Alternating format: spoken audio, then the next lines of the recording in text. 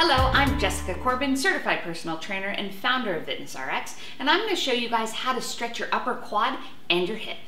So your quads and your hips are connected by a series of nerves and blood vessels and connective tissue, and it's recommended that you stretch these areas in tandem for best results. So I'm going to give you a few stretches that will help to do just that. The first one is a basic standing quad stretch. So just come to a standing position and go ahead and reach back for your ankle.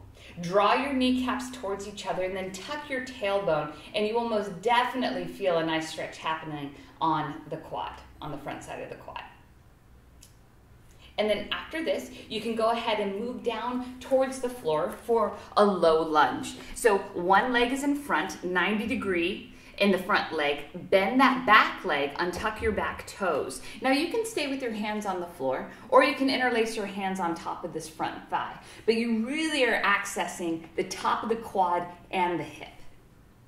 And then finally, you can move into a basic ankle over knee stretch. So you just transfer yourself onto your buttocks, eventually all the way onto your back.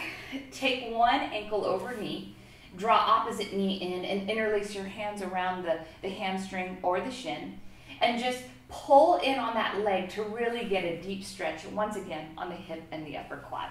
I'm Jessica Corbin, certified personal trainer and founder of Vitness Rx, and that was how to perform upper quad and hip stretching.